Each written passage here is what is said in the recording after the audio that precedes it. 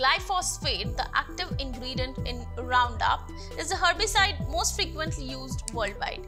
Nearly 80% of transgenic cropland is used to grow glyphosate-resistant crops, which led to an estimated 6.1 billion kilograms of glyphosate being sprayed globally from 2005 to 2014. A big question yet to be fully answered is the potential impact of glyphosate on the nervous system.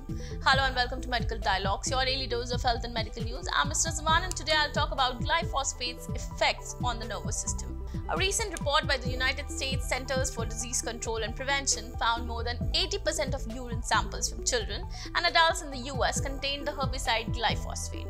A study by Florida Atlantic University and Southeastern University takes this research one step further and is the first to link the use of the herbicide Roundup, a widely used weed killer, to convulsions in animals. Results published in scientific reports showed that the glyphosate in Roundup increased seizure-like behavior in soil-dwelling roundworms and provides significant evidences that glyphosate targets GABA-A receptors.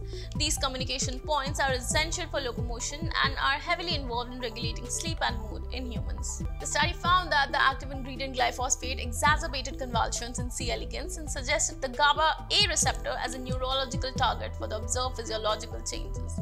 The data also indicates that there is an important distinction between exposure to glyphosate and Roundup, with Roundup exposure increasing the percentage of C. elegans that did not recover from seizure activity. The non-recovery phenotype and prolonged convulsions in C. elegans from this study have helped to set a foundation for understanding nuanced physiological effects of herbicide that occur at concentrations exponentially below neurotoxic levels. Findings also generate concern over how herbicide use might affect soil-dwelling organisms like C. elegans. That's all for today. Stay tuned to Medical Dialogues for latest updates.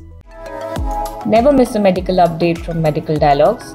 Like, subscribe, and press the bell icon.